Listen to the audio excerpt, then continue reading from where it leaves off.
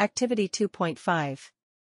This activity is about the reaction of acid with metal carbonates and metal hydrogen carbonates.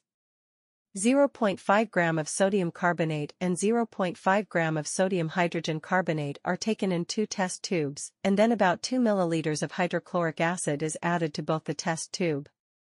When sodium carbonate and sodium hydrogen carbonate is reacted with hydrochloric acid, you will observe that metal salt, which is sodium chloride, water and carbon dioxide is produced.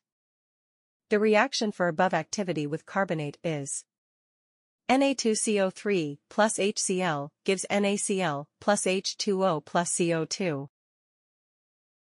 Reaction with hydrogen carbonate is NaHCO3 plus HCl gives NaCl plus H2O plus CO2.